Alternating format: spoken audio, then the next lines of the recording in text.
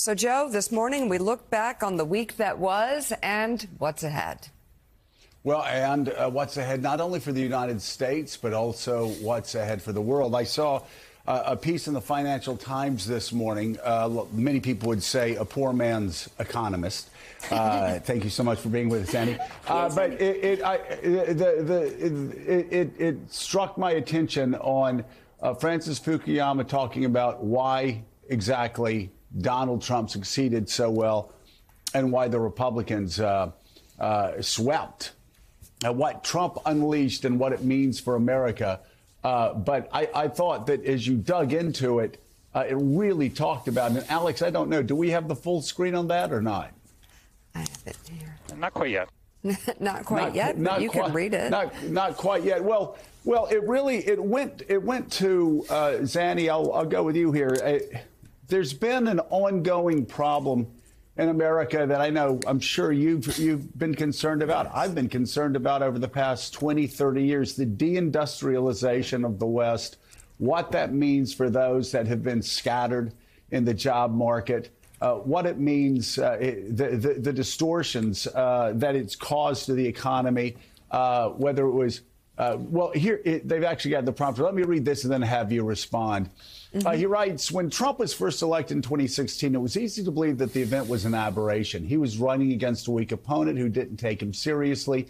And in any case, Trump didn't win the popular vote. When Biden won the White House 4 years later, it seemed as if things had snapped back to normal after a disastrous one-term presidency. Tuesday's vote following it, and now seems that it was the Biden presidency that was the anomaly, and that Trump is inaugurating a new era in U.S. politics and perhaps the world as a whole. Americans were voting with full knowledge of who Trump was and what he represented. But what is the underlying nature of this new phase of American history? Classical liberalism is a doctrine built around respect for the equal dignity of individuals through rule of law that protects their rights through constitutional checks and balances on the state's ability to interfere with those rights. But over the past half century, that basic impulse underwent two great distortions. The first was the rise of neoliberalism, an economic doctrine that sanctified markets and reduced the ability of governments to protect those hurt by economic change. The world got a lot richer in the aggregate, while the working class lost jobs and opportunity. Power shifted away from the places that hosted the original Industrial Revolution to Asia and other parts of the developing world.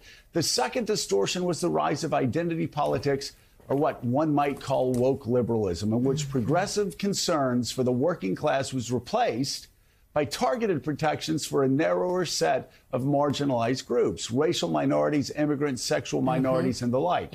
State power increasingly was used not in the service of impartial justice, but rather to promote specific social outcomes for these groups. In the meantime, labor markets were shifting into an information economy. In a world which most workers sat in front of a computer screen rather than lifted heavy objects off factory floors, women experienced a more equal footing. This transformed power within households and led to the perception of a seemingly constant celebration of female achievement. The rise of these distortions, understandings of liberalism, drove a major shift in the social basis of political power. The working class felt that the left-wing political parties were no longer defending their interests and began voting for parties of the right. Thus, the Democrats lost touch with their working class base and became a party dominated by educated urban professionals.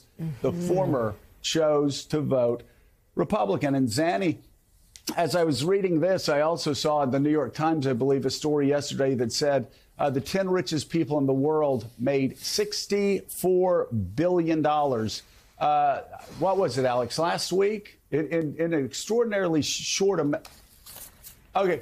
Trump's victory adds a record $64 billion to the wealth of the richest top 10, while, again, the working class get poorer and poorer. And Democrats, left of center groups, have had no answer for this now for 30 years. So it's interesting, Joe, that Frank Fukuyama wrote that piece. He, of course, was the man who 30 years ago wrote an article famously in 1989 called The End of History. And he thought history had finished then, and my goodness, he was wrong. And I agree with him that this is now the end of what you might call the post-war era of the world, where the American-led rules-based order is definitely being challenged. And you could say, as Frank Fukuyama said, perhaps first time around it was an aberration. Now it is absolutely not. Americans have voted very clearly for a very different conception of their economy and of their role in the world. What caused it? I think he touches on many of the important points. I don't think you can put this... It's partly a backlash against this economy. It's partly a backlash against particularly the inflation of the last 4 years. If you look around the world, this has been a really bad year for incumbents. Incumbents have been turfed out in many countries, not just the US.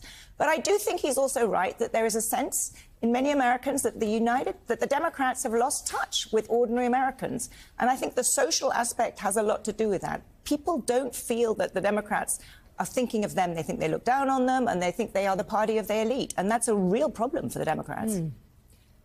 And Carlos, importantly out of this election, what we can read into these numbers is that I think it was long believed that white working class voters were, by and large, Trump supporters. But the coalition got so much broader over the last couple of years, and it showed itself in the vote on Tuesday night with Latino Americans, 45% going to Donald Trump. Black young men going toward Donald Trump, not overwhelmingly, but making moves in that direction. Young voters going toward Donald Trump. This was not just about white working class voters. This was something much bigger, a much broader coalition than most people realized. That's right, Willie. And I think part of the explanation is in what Joe just read. Democrats, it's been decades since Democrats speak to this country as one nation, as one American people. You know, it's always we're going to do this for the Hispanics, and we're going to do this for the African Americans, and we're going to do this with the LGBTQ community. And Donald Trump, you know, for all his flaws, and of course a lot of his speech is objectionable, but he speaks to all Americans with the same message. And I think, you know, that's a big explanation here. I mean, people are looking for all these policy explanations. Well, which policies does Trump support that people like? It's really more about culture. It's really more about the way he addresses the country in an odd way. I think it's unifying, whereas Democrats have really kind of fractionalized the country and tried to win all these different coalitions. I think that's over. I mean, this idea that Democrats have pushed for a couple decades, that demography is destiny, well, we can declare the death of that. I mean, we're in a new era now, and Democrats have to learn how to win in this new era. You know, Mika, Frank Bruni has also written an op-ed today that we're going to be talking about, and he also talks about what Democrats missed.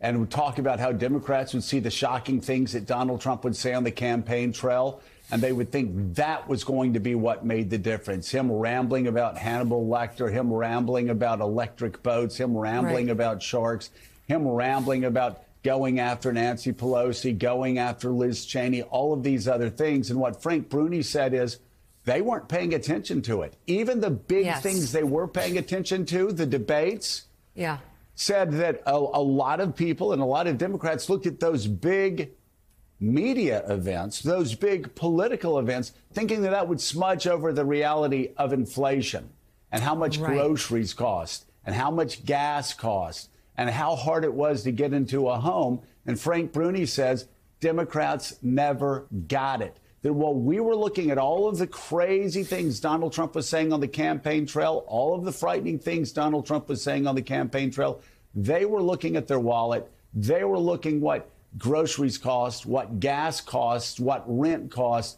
And none of that really penetrated their conscience when they went to vote. Right. It's, I think, hard for a hardworking American who's busy, who's got kids, who's got a lot of things to worry about, to even take a moment to comprehend enemy from within or Hitler's generals or things that really seem very jarring to students of politics and American who do this for a living. But I agree, it kind of washed over because I think if those comments were taken seriously, perhaps the results might have been a little different. And the comments are real, and the history with Donald Trump is real. But I don't think the Democratic side was able to communicate that effectively, or they over-communicated on it, as important as it was, and left other areas for the Trump side to take. And